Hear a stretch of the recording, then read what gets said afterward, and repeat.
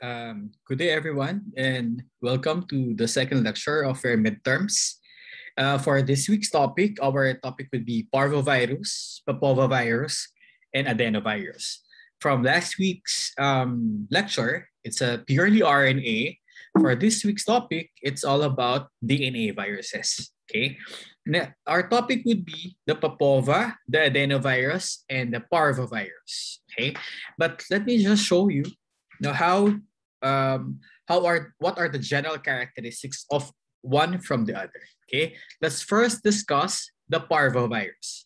Your parvovirus is a DNA virus. From this table alone, you may actually it's very helpful to memorize all the general characteristics of this DNA viruses. But from this red box, ito lang po ang kailangan natin i-memorize. Okay? Let's first discuss the parvovirus. It is a DNA virus, single-stranded, naked, icosahedral, linear virus. Okay? Ito lang po at nag-iisa lang siya na single-stranded. The rest of the DNA viruses are either enveloped or either naked, but they are double-stranded. Okay? Now let's go to your Papova virus or your adenovirus. What do they differ? They are both DNA virus. They are both double-stranded. They are both naked, and they are both icosahedral. The only thing that differs one from the other is that the papovirus, which are your human papillomavirus, your polyoma, your JC virus, and your BK virus, are all circular. Okay. What about your adenovirus? It is now linear type. No? It's the same. DNA, double-stranded, naked, icosahedral, but the adenovirus is linear. Okay. All right. So let's start with the parvovirus. Parvovirus was discovered by Yvonne Cossart in 1970s, which comes from the word parvum, a Latin word meaning small. Okay, this is the smallest animal virus. As mentioned, it is single-stranded DNA, naked, icosahedral, linear DNA virus. All right, so this is the viral replication of the parvovirus. No, the first step would be the virion attaches to its host cell. Your host cell would be coming with the usual characteristics. The virion penetrates its cell and its DNA is uncoated. Once it's uncoated, its mRNA would undergo early transcription and translation. Thus, enzymes are synthesized. Okay. After this step, late transcription, meaning DNA is now ready for replication.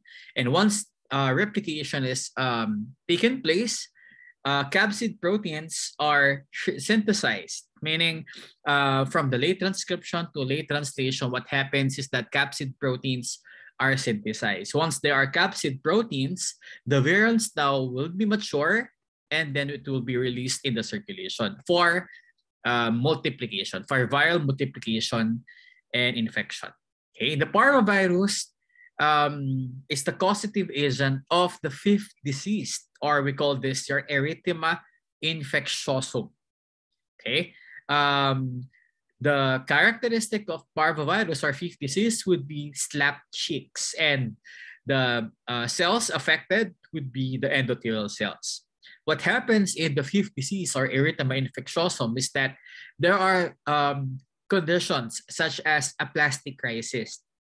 When there's a plastic crisis, take note that the blood picture of a plastic crisis would still be normocytic normochromic. But what about RBC? The RBC precursor, before it becomes a mature RBC or red blood cell, this fifth disease or erythema infectiosum, it's sickle cell. It will develop as a sickle cell anemia, or it could be of hemolytic type of anemia. It does not reach its 120 days maturation of RBC. Diba? The lifespan of red blood cell in our blood circulation would be 120 days. We all know that as a laboratory scientist. But in a plastic crisis brought about by this fifth disease, it undergoes sickling or it does not reach 120 days, it starts to hemolyze. All right. Now, what about this? What are one of the complications of VF disease? It could be fatal. It could develop hydrops fetalis or hemolytic disease of the newborns. Sometimes the pregnancy will take place, but during the first trimester, it can create miscarriages or nakunan in Tagalog. All right. 50% of childbearing age are susceptible if you have this one. But the mode of transmission, how it is transmitted, the mode of transmission is or are the following: respiratory route, no inhalation of inhalation via droplets, blood products, transfusion, factor 8 and factor 9 concentrates, and transplacental, meaning vertical transmission from mother to baby. Okay. All right, this is the parvovirus pathogenesis. Look at this one. If the virus enters in the respiratory tract, it could be, number one, undergoes local replication. What does that mean? There is presence of virus in the blood brought about by this parvovirus. What would happen if there is a virus in the blood? It could be, number one, replicate in the upper respiratory tract as manifested. You have your cough, difficulty of breathing, cough colds, fever. It could be those respiratory signs and symptoms. But another would be, this is different or this is unique because once the virus enters into our circulation, it could develop into what we call rash or arthralgia. When we say arthralgia, these are muscle pains. When you say rash, this is manifested as skin manifestation, nasa balat. Now, this is the characteristic of your erythema infectiosum or VF disease. There is what we call rash, and there is what we call muscle pains. Okay. Now, going back to this viral penetration in the upper respiratory tract, aside from going into the blood, number two would be the viral replication would be in the erythroid precursor cells in bone marrow. In hematology, when we say erythroid precursor, these are the precursors of our red blood cells. Okay, before it goes or before it becomes the mature red blood cell. Okay, as a review, a mature red blood cell would be enucleated. It contains hemoglobin and the lifespan is 120 days. Okay, but in parvovirus, as mentioned kanina, the parvovirus, its lifespan of RBC decreases, nagka-cut, not attaining its 120 days. Okay, now once the viral replication take place in the erythroid precursor sa bone marrow, number one, it goes to a normal host. What would happen is that the normal host would sense that there is a viral replication of this parvovirus, but there is only a slight drop in hemoglobin level, meaning there is a slight anemia. No blood transfusion, okay? No blood transfusion, no need for erythropoietin, no need for admission because you have a normal host, okay? There is just a slight drop in hemoglobin. Hindi natin kailangan ng blood transfusion for a normal host, but okay. But if there is viral replication that happens in bone marrow and it goes to the host with chronic hemolytic anemia, meaning mayroon ng hemolytic anemia, there are immunocompromised. No, this patient has chronic hemolytic anemia. Ibig sabihin, 120 days, nag-hemolyze. Before 120 days, so RBC niya is hindi na siya nakaka-attain ng 120 days. If you have that host or patient with chronic hemolytic anemia, it is life-threatening aplastic crisis, meaning it could affect its internal organs. You will have a chronic anemia. Chronic anemia meaning what are the manifestations? Easy fatigability, generalized body weakness. Now, please take note that in the parvovirus pathogenesis, it could happen into a normal host, but the life-threatening aplastic crisis of parvovirus would happen not just with chronic hemolytic anemia, but for those patients who are immunocompromised. Okay? Meaning compromised yung immune system nila, mababa ang immune system nila, pwede silang dapuan ng viral infection, just like parvovirus. Okay? All right. So in the anatomy of infection of the parvovirus, look at this one. This is very interesting. The entry point is also the exit point. Para makahawa ka, para mahawa ka, you need to inhale the respiratory droplets. But for you to become infectious, you need to exhale the parvovirus. Okay? Now, once replication is done here in the upper respiratory tract, the manifestation is number 1, in the cheeks, that there is the slap cheek na tinatawag. I'll show you pictures later. Slap cheeks, both yan, usually. And sometimes, not just the rash, as mentioned kanina, meron din dapat arthralgia. Meaning na arthralgia, there is muscle pains.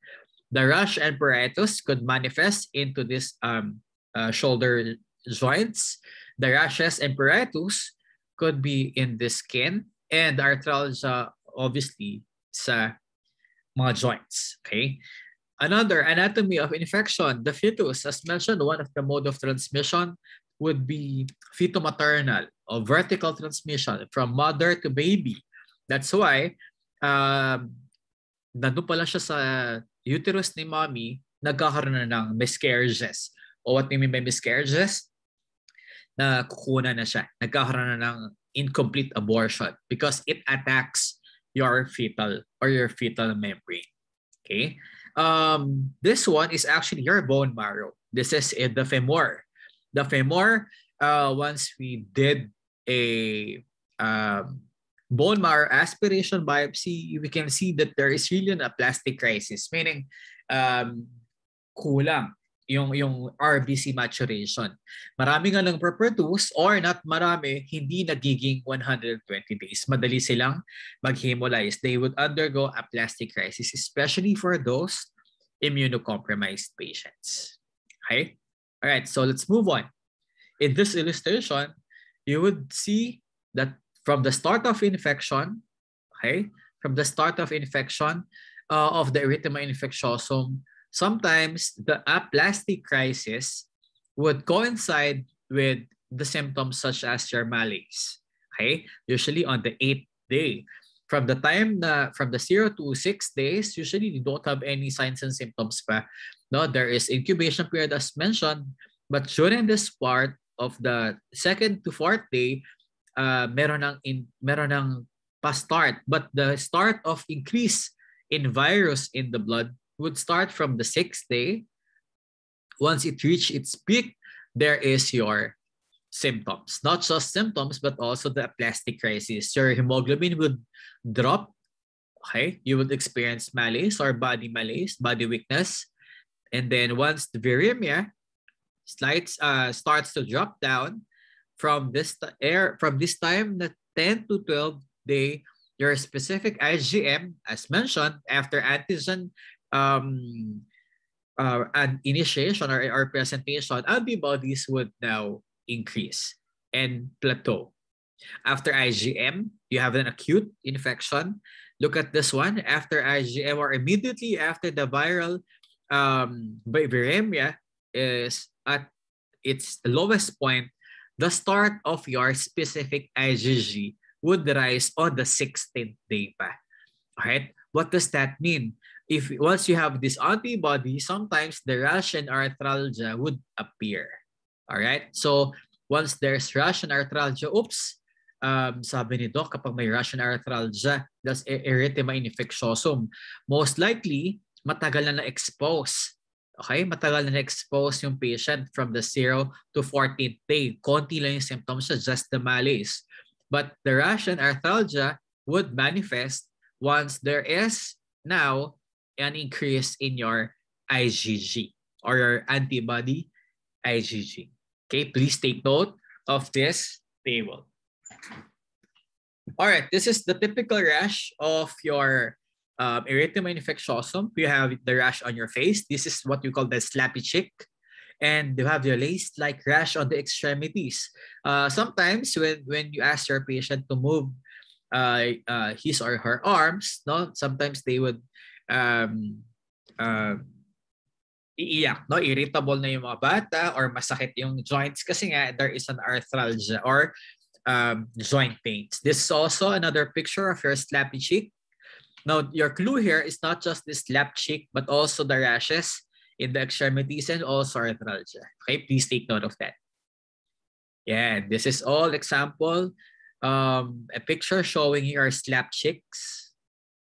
And the rash on the extremities would look like this as blotchy or raised rash. Okay, so aside from rashes, slappy cheek in appearance, and arthralgia, these are all clinical manifestation of your parvovirus. All right, this one is an interesting picture. This one is a patient with blotched rashes with slap cheek. Oops, this is 56, sabi ni Doc. And look at this blood picture. There is some form of hemolysis or hemolytic type of anemia. Thus, this picture on the right is very unfortunate. It undergoes or it underwent hemolytic disease of the newborn. Once in the uterus pa, there is some immune complexes that affects the normal pregnancy of of a mother na nagkakaroon na ng hemolytic type of anemia. But this one is hemolytic disease of the newborn. It could happen because the parvovirus transmission is also from inhalation. Tapos kapag na-infect si mommy, makaka-affect din sa baby. No? So this is a hemolytic disease of the newborn. All right, how do we diagnose parvovirus? Aside from clinical manifestation, as a medical laboratory scientist, we need to be focusing on this. It could be from a serological test and DNA test, diagnosis by the presence of IgM. If you have parvovirus IgM, it's an acute, right? No, so you simply focus on not giving antibiotics, but also diagnosing this parvovirus or fifth disease. We can also diagnose parvovirus through the polymerase chain reaction or viral DNA from blood sample or in cases of fetus from amniotic fluid. Doc, ano ibig sabihin ng fetus from amniotic fluid? Amniotic fluid is the fluid that is found inside the uterus of a pregnant woman. Okay? Diyan ang fluid. Paano natin malaman if there is a manifestation or if you suspect that there is a parvovirus infection from the mother? You may actually obtain amniotic fluid sampling or a sample from the mother, and then we test it using this PCR, or we have to get viral DNA. Doc, DNA? Yes, kasi diba DNA ito, DNA virus is a parvovirus na as mentioned kanina sa table. So we need to do a blood sample from one patient, and if there is in cases of fetus, okay, from the amniotic fluid, if we suspect a fifth disease or parvovirus infection. Okay.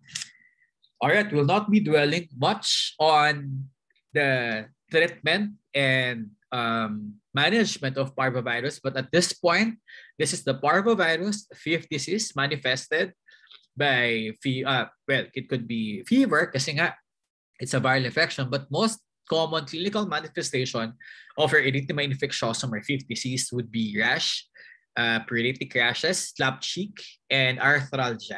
We diagnose it by clinically based on the signs and symptoms, but as a medtech, we need to do this diagnostic test, such as serologic test, DNA test, PCR or viral DNA. We may also obtain sample from the blood to see the antibodies and to see if there is an actual parvovirus infection using this amniotic fluid of a pregnant woman. Okay? All right. Let's move on to the next. Now, the next one would be the Papova virus. It means here, papilloma viruses. Po would be polyomavirus of the mice. Oh, but may mice. And VA would be the vacuolating or the simian virus 40 or SV40. Okay. Let's talk about the features of Papova viruses. Papova viruses, as indicated kanina doon sa table, is a it's a DNA virus, circular and double-stranded. It is naked, meaning they are non-enveloped, and they are icosahedral in symmetry. Transcriptional enhancers are first defined for the Papova viruses, and usually it uses the host cell DNA polymerase to replicate the genome. DNA polymerase is very specific to a certain virus, but in this type of Papova virus, they use this DNA polymerase. There are so many enzymes that are used for replicating genome, right? But for this specific Papova viruses, please remember this enzyme, DNA polymerase. Okay, now let's talk about this table. So let's first discuss this one is the table I've shown kanina. They are all DNA, double-stranded, naked, icosahedral. But first, let's talk about Papova. So this is circular, double-stranded DNA virus. Okay, Papova. So let's first discuss the PA, which is the papilloma virus. This, as mentioned, this is a double-stranded DNA, icosahedral naked virus, which contains 72 capsomers and 2 capsid proteins. This is your 1 major, L1 gene, and 1 minor, L2 gene. This papilloma virus undergoes tropism, no? Specifically at what type of cell? For squamous epithelial cell. So when we say squamous epithelial cells, usually we find this one in our skin. Thus, the papilloma virus, specifically the Papova virus, its manifestation are warts in the skin. Okay? When we say warts, this can be found in our fingers, in the sole of the feet, and sometimes in our faces. No, yung maliliit na yan. And we call this one, depende kung saan sila. Right? The common warts are also known as the verruca vulgaris. Okay? The plantar warts, verruca plantaris, and the flat warts are called your verruca plana. Plana meaning flat, verruca meaning warts. So when we diagnose patient with papatanggal ako ng warts, no, I'll go to derma, papatanggal ako ng warts. Usually depende kung anong tawag, but they're all the same. They're all caused by papilloma virus. Okay? Okay, this is an example of wart. Ayan, yung common sa finger. Ayan yung minsan, I've heard so many testimonials from my patient. This type of warts, these are verruca vulgaris that are found in the fingers. Nini-nail cutter nila daw to. Okay? Yan. I-nail cutter nila yan, dudugo, pero mind you, okay, hindi to nawawala by just doing nail cutter of this lesion. Kailangan ma-cauterized siya. Not nail cutter. It will just bleed. But doing the electrocautery of this wart would actually benefit sa patient natin kapag electrocautery, not nail cutter. Okay? So this is just an example of their common flat and plantar warts. This is an example of a common wart. Yan, sa mga fingers, so medyo elevated. The flat warts would be this one. Pwede rin sa mga fingers, sa mga toes, pero pag flat, it's called verruca plana. Okay? But if it is this one, elevated, it's common wart, verruca vulgaris. This one, either flat or a elevated lesion na makikita mo sa plantar area or plantaris, it's verruca plantaris, no? Plantar warts. Yeah, okay. So the papilloma virus is very significant in the recent era, okay, in the new era of cancer-causing diseases. The papilloma virus, specifically the human papilloma virus 16 and 18 would be specific for cervical cancer. Okay, so please take note. What type of cancer? There are so many types of cancer, but the cervical cancer, its most common type of cervical cancer is the squamous cell cancer of the cervix. Okay, HPV 16 and 18. It could be the cancer can also involve vulva, that's vulvar cancer, your penile cancer, may mga tumors sa vulva and sa penis.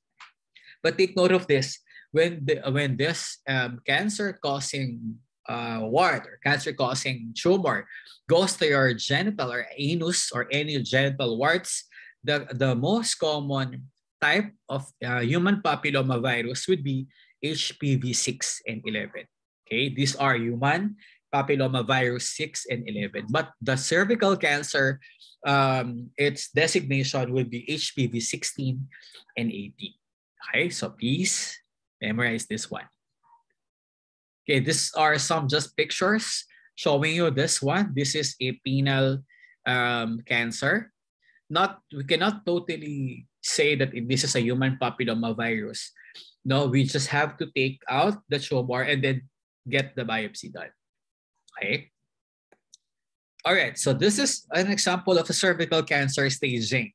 Look at this normal cancer, normal anatomy of the female reproductive system. You have the vagina, your cervix here, and your uterus here. But in the early stages of cervical cancer, this is the cancer tissue. Okay? Wala pang masyadong manifestation dyan, class. Usually, even pain, walang masyado. But if you will advise your tita, your mommy, or your female friends to have a cervical cancer screening, by this, kapag nakita ng mga OB-GYN during pap smear, makita nila early detection of cancer if there is a cancer. But for those patient na normally nagpapacheck up, mas maganda magpa-check up kayo, ma-screen kayo ng cervical cancer. Okay? What else? Now, look at this late stage first stage of cervical cancer. Not just confined here anymore, but it starts to go up in the uterus.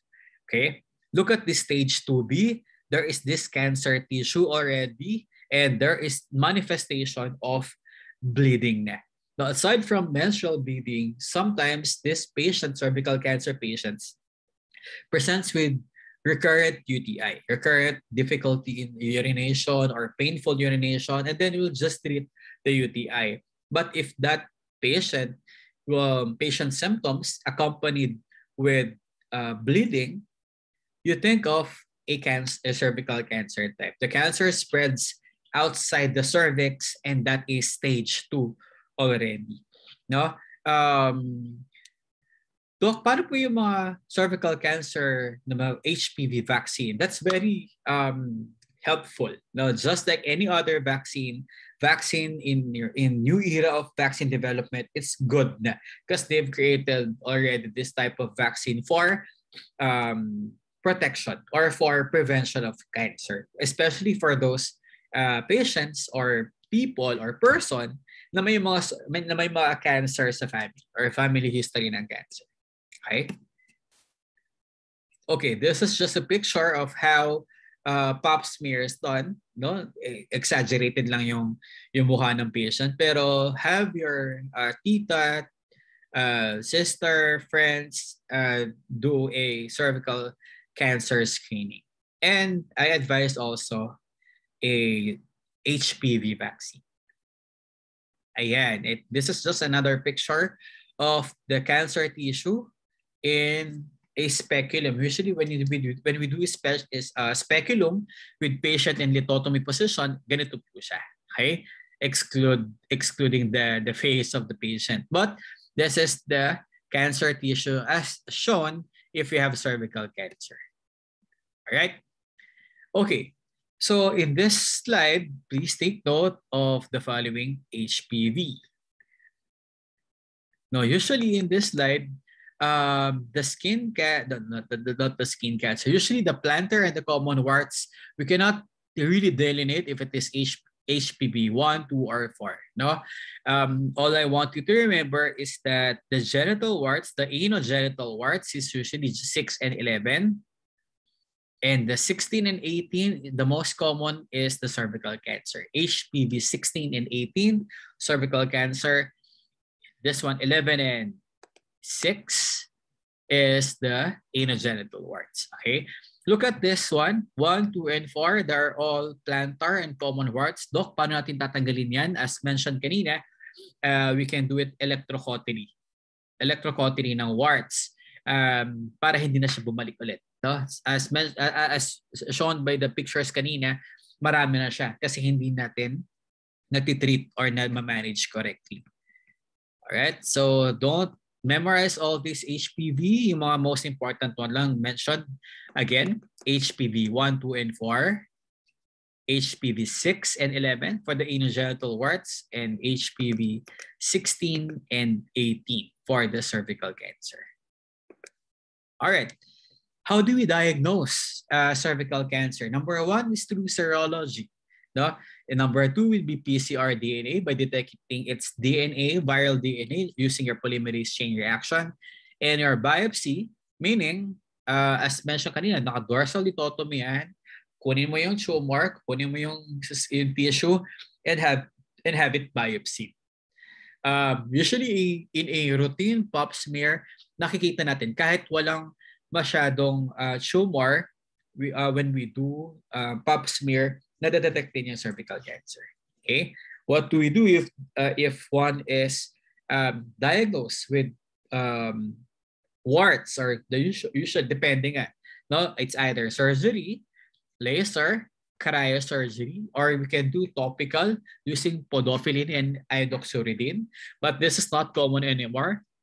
Applying or application of topical ointments for the warts. No, usually we do cautery or electrocautery. Mabilis na yung electrocautery kahit maliliit para hindi na siya mag-multiply agad-agad. Kasi as mentioned, doon na siya. No, the tropism for squamous epithelial cells are very common in this type of papillomavirus. All right, next would be the polyomavirus from the Papova. We're done with PA, which is your papilloma. Your polyoma would be like this. Okay, your polyoma, what does that mean? It is also a double-stranded DNA naked icosahedral virus. The murine polyomavirus was first isolated by Ludwig Gross in 1953. Thus, the term polyomavirus in mice. Okay, but the polyomavirus, bakit polyomavirus? Because this is the main reason. It causes solid tumors at multiple sites. Okay, it causes solid tumors at multiple sites. Example. These two examples of human polyomaviruses, they were isolated in 1971. Actually, marami pa siyang types. But the human polyomavirus, yun lang yung papag-usapan natin. And there are 2 human polyomaviruses, and they are both isolated in 1971. Let's first talk about the first human polyomavirus or human polyomavirus 1. This is your BK virus or BKV. They are first isolated by Gardner et al. From urine of a patient after a kidney transplant. This specific virus would really cause a renal disease or kidney problem. They are very much common in immunosuppressed kidney transplant patient. It can actually also affect mild respiratory disease in children, and they're also isolated from virus tumor. So we really can tell that this is when there is a kidney problem patient, we can determine that this is a BK virus. No, as mentioned, this is not that common in one patient na may kidney problem, but they can be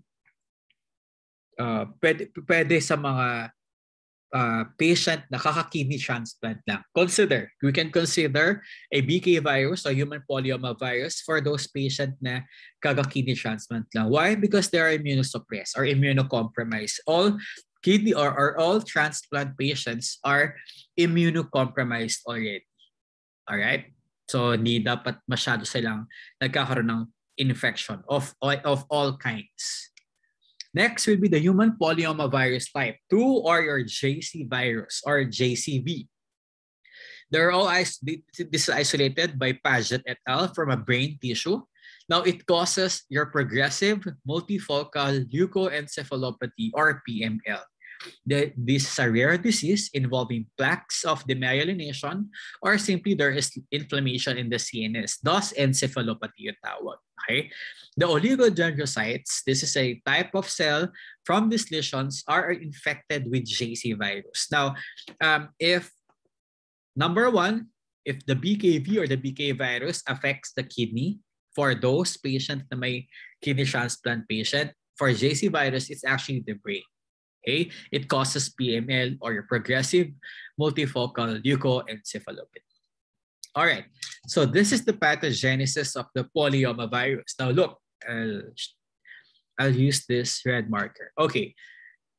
It could be a JC or BK virus. Depends kung saan sila pupunta. Now, let's trace the JC-BK or the polyoma virus in general. Once they are inoculated into the respiratory tract, meaning the manner of transmission is inhalation by aerosol, there is multiplication in the respiratory tract na. Okay, dyan pa lang sa respiratory tract, meron ng multiplication. Once there is multiplication in the respiratory tract, it undergoes primary viremia. Viremia meaning virus in the blood. Now, if there is multiplication in the kidneys, okay, there would be transient secondary viremia. What do you mean by transient secondary viremia? For immunocompetent patient, what does that mean? Immunocompetent. These are those people or patients or person in general na maganda ang immune system, just like us. Okay, we're all immunocompetent. Thus, latent indefinitely in the kidney. It will just reside in the kidney, but it does not affect the kidney itself for those immunocompetent patients. Okay, but if you have a transient, secondary viremia, once you are immunodeficient, meaning you have immunocompromised patient, your immune system is deficient or your immune system is compromised, there will be reactivation. Okay? Doc, what does that mean? So pwedeng yung JC or BK virus nasa blood lang natin at pwedeng mag-multiply sa kidneys. Pero if you are immunodeficient, that's the term. Okay? If you are immunodeficient, there will be a reactivation. And that will allow specific virus to multiply. If there is reactivation, depending on anong virus. The BK virus multiplies in urinary tract and it can cause this one, viruria and possible hemorrhagic cystitis.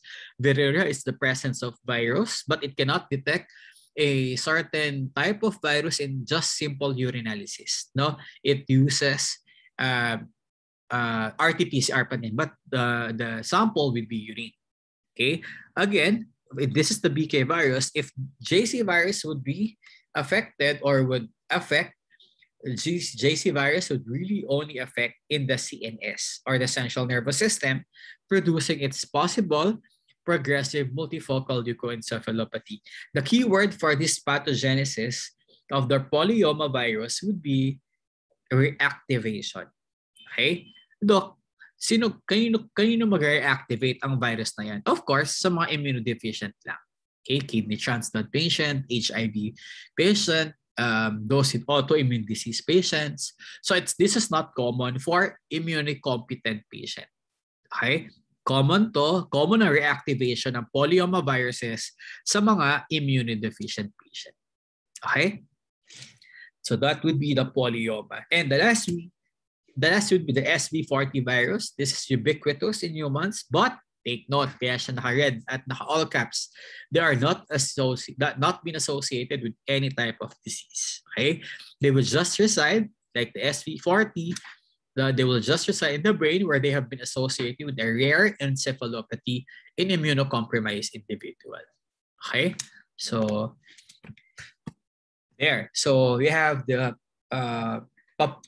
Papova viruses or the papilloma, the Po would be polyoma, and the Va would be the vacuolating virus or the last type of virus, which is our SV40 virus. Okay, so we're done with the The last would be adenovirus. We're done with the Papova viruses and the parvovirus. Now let's go to the last topic for this afternoon, for this week, would be the adenoviruses. Okay, your adenoviruses looks like this. This is the structure of the adenovirus, and as you can see from this DNA, it is a double-stranded, naked, icosahedral. But look at this one, the adenovirus is a linear type. Okay? Linear type. So parehas silang linear ni parvovirus, pero double-stranded po si adenoviruses. Look, they are both linear, they are both icosahedral, they are both naked, they are both DNA, pero parvovirus is single-stranded, while adenovirus is double-stranded.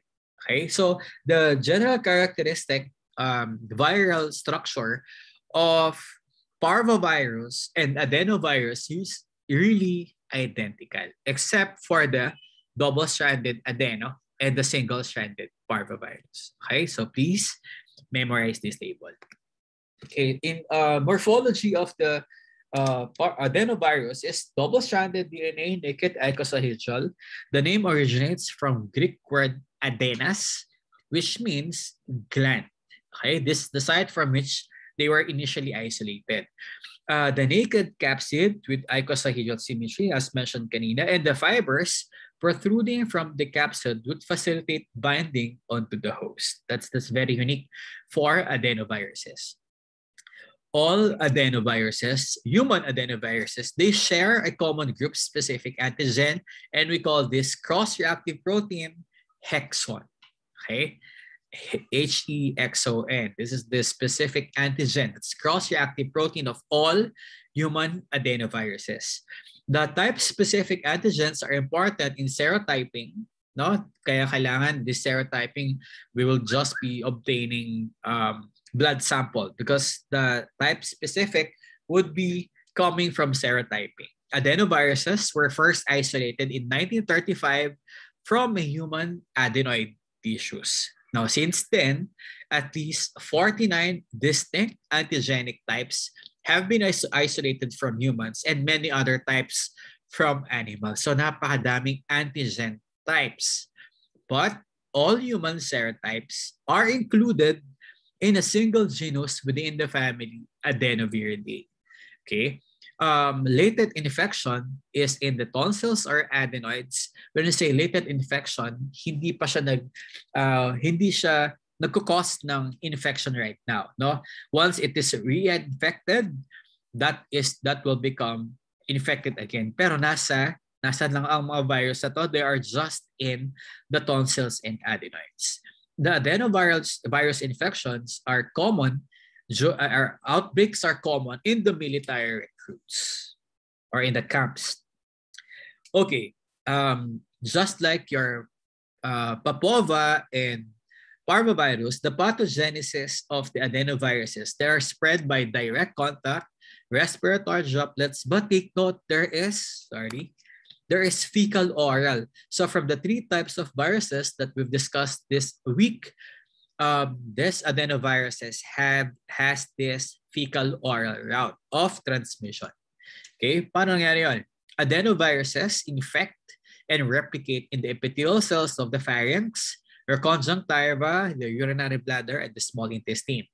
They are not spread beyond the regional lymph nodes. Plus, please take note, kaya naka-all caps yan, mag-i-spread lang ang adenovirus in the regional lymph nodes if you are immunocompromised. Okay? Again, it states here, not spread beyond the lymph node except in the immunocompromised host. Meaning, if you are immunocompromised, the adenovirus can be localized or can be seen in your lymph nodes or colony. The virus has tendency to become latent in lymphoid tissue and it can be reactivated by immunosuppression. So at this point, with all these 3 types of viruses, once you are immunocompromised or suppressed ang immune system mo, these types of viruses that we've talked about for this week, they are really common for those immunosuppressed individual. Okay? So, medyo unfair. Diba? Sila na immune system na mababa, sila pa yung at risk or prone to acquire this type of infection. Okay? So this is just a tabular form, an illustration of the adenovirus pathogenesis. Look at this one. The virus can affect, number one, eyes, and it could affect upper respiratory tract. Pero it all goes down to the upper respiratory. So that means pwede siyang sa eyes, pwede mo siyang ma-inhale, and look at this one. Pwede mo siyang through the fecal oral route. Okay? Now, this is interesting. Once the virus resides in the upper respiratory tract, it goes in the lower respiratory tract or in the lungs, and it goes in the digestive system. Okay. So that means kahit anong route pa ng or manner of transmission ng adenovirus, it all goes down to the gastrointestinal lower respiratory, infecting what we so-called lymph nodes or colani. Okay? Pwede sa eyes, pwede sa upper respiratory tract, pwede sa digestive system. Pero once it enters into our lymph nodes, it will undergo viremia.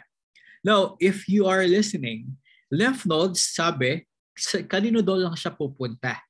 No? If you are immunocompromised patient. Okay? So this is really once you have adenovirus infection, you think of an immunocompromised patient. Okay, in here, once the virus goes to the lymph node, it will undergo viremia or virus in the blood. It will go to our skin, manifested as skin, or it goes to multiple organs. Once they are inside our body, it can undergo resolution, or it could be latent. It will just reside somewhere, but they are not in an active phase. Okay? Sometimes it is resolved, or when you say latency, they are not inactive, meaning they just reside somewhere, just like in the lymph nodes, but it will not cause disease or infection. Okay? Okay. Adenovirus, okay, virus nga, is the number one cause of viral conjunctivitis. Okay? So may natutunan kayo. It's not just sore eyes. Now, when you say conjunctivitis, it could be bacterial, viral, allergic, parasitic, lahat na ng types of infection. But the number one cause of viral conjunctivitis is adenovirus. Doc, sabi mo immunocompromised lang. Hindi naman lahat. Okay? When we say adenovirus, that's the number one cause. Hindi naman natin na lahat naman ng may conjunctivitis, it can be treated by an eye doctor or a family doctor. Hindi na natin masyadong pinapa-biopsy kasi, no? Or pinapa-test kung anong klaseng virus yan. But please take note that the number one cause of viral conjunctivitis is adenovirus for immunocompetent. Okay? Look at this one, adenovirus types. 3, 4, 7, and 21 can cause acute respiratory disease. Adenovirus type 8 and 19 can cause epidemic keratoconjunctivitis. 11 and 21 can cause hemorrhagic cystitis. And number 40 and 41 can cause infantile gastroenteritis. And please take note, sabi natin, there are 49 or more types of adenovirus. But on this slide, please memorize this adenovirus type lang, because this can cause the following diseases. Okay, this slide only. Okay, these are just pictures of the adenovirus infection. It can cause viral conjunctivitis. That's the number one cause. That is adenovirus. Now, in this table, no need to memorize this one. Now, this one will just show you the disease that caused adenovirus and what are its patient population. If you look closely, these are usually infants and young children. Pneumonia, pertussis-like, acute respiratory disease, or acute respiratory infection. Other than respiratory disease, these are acute hemorrhagic cystitis, epidemic keratoconjunctivitis. Look at this one. The acute hemorrhagic cystitis is very common among bone marrow transplant recipients. They are immunocompromised. Epidemic keratoconjunctivitis are common among renal transplant or kidney transplant patients. What else? Gastroenteritis, hepatitis, and meningoencephalitis. If you look at the patient population, they are common among infants, really, or young children, and immunocompromised patients, such as transplant recipients. Okay, so huwag nyo nang kabiskuhin to. All I want you to memorize is this adenovirus types. All right, so as a medtech, how do we diagnose using laboratory this adenovirus? It can be, number one, direct detection of number one, viral particle by electron microscopy through a direct examination of fecal extract. Oh, okay. So, but fecal extract, as you remember, hindi lang siya nasa lymph node. The adenovirus can be transmitted through fecal oral. Number two, detection of adenoviral antigens by ELISA or enzyme-linked immunosorbent assay. What else? You can actually detect adenoviral nuclear antigen by polymerase chain reaction. It can be diagnosed, it can be used for the diagnosis of adenovirus infections in tissue samples or any body fluids. And lastly, it can be a cell culture, and you may find a grape-like cytopathic effect, which is a characteristic of adenovirus. We can use the following media. Don't memorize the following media anymore. But all I want you to remember is that when we do cell culture, it can be the expected result if you are entertaining adenovirus is a grape-like cytopathic effect, such as this. Okay, the adenovirus cell culture looks like, actually it looks like fungi or fungi, hyphae, yeast cell, pero wala pa tayo sa mycology. We're still in virus or virology. So when you do cell culture obtained from the body fluids, grape-like CPE is the expected result for adenovirus. Okay, the isolation of this adenovirus depends on the clinical disease. The virus may be recovered from throat, conjunctival swabs, urine, where else? Fecal swabs. Ano ba ba? Yun. So the isolation is much more difficult from the stool or rectal swabs, pero it can be done. Right? If you just want to detect viral particle, you just need fecal extract. But for more specific detection of antigens or antibodies or sometimes nuclear antigens by this ELISA, PCR, and cell culture, we may use the following fluids or samples: throat swab, conjunctival swabs, or urine culture, urine swab, or urine sample. No, if you want to have a really more specific isolation of the virus, but this one, they are much more difficult from the stool or rectal swab. Number one, why? There are many organisms found in the stool or rectal swab. It could be bacteria, parasites, no? Throat din naman, and in some conjunctival swabs and urine, they are more common, pero there are much more to see in a rectal swab done in a throat swab. Okay, so again, grape-like clusters are found in the cell culture of adenovirus. All right, so that's the end of the lecture of your Parvo, Papova virus, and adenoviruses. As mentioned, they're all DNA virus compared last week's topic, which are all RNA. For the succeeding weeks, for next week and the week after next week, our topic will be from RNA viruses. So this is the only DNA virus for the midterms period. Okay, so thank you for listening. And if you have questions or queries, just message me through Telegram or through your coordinator. Okay, have a good day. Thank you.